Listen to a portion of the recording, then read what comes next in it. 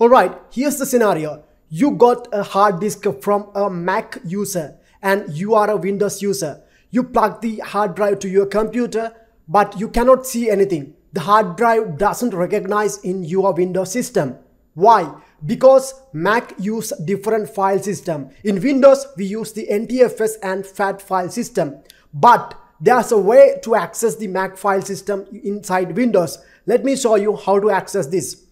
So if you go to my PC here, you can see my hard disk, and I have already plugged my external hard disk which is came from a Mac user, but I cannot see it here. But if I go to the Microsoft Management Console, by the way, if you don't know how to go to this place, you can go to Run, press Win key and R and type the MMC. This will open the Microsoft Management Console, and here you can add file, add snap-ins, and here you can see this disk management. You can add it for this computer and finish. Click OK. Now you can get this disk management console. Right now here you can see all the physical hard disk.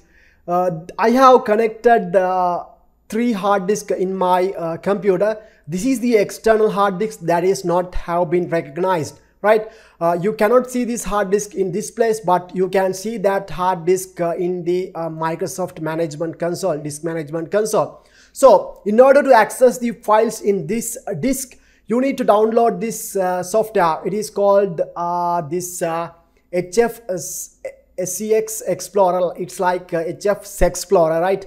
Just a weird name, but just download and install this software.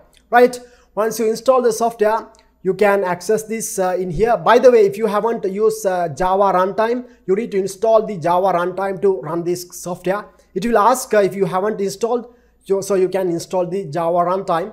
So I'll go open that software. This is the one, HF Explorer, and here we are.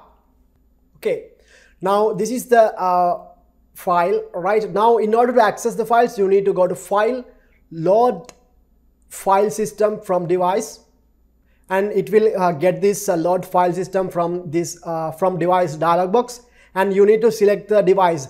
In here you need to drop down this and select the disk that you the external disk. You must know how many physical hard disk in your computer. In my case, the third disk is the physical disk that I connected, which is came from a Mac user.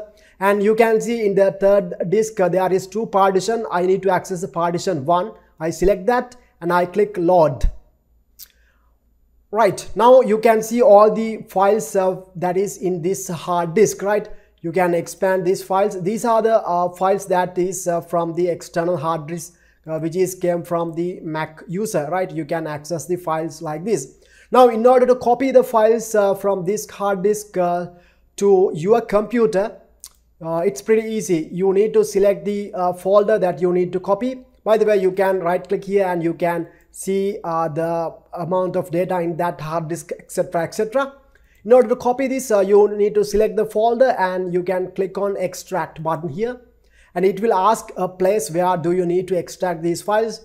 I select in my computer project here, I select extract here. And it will ask, do you want to follow a symbolic link while extracting? Click yes for this dialog box. And now it is copying the files from this external hard disk to my hard disk, which is not accessible in this Windows Explorer. This is the best workflow that you can get access files which is came from a Mac hard disk. I hope this tip will helpful for you. If you like this kind of stuff, please subscribe to Adobe Rider. I'll be back with the next video. Thank you.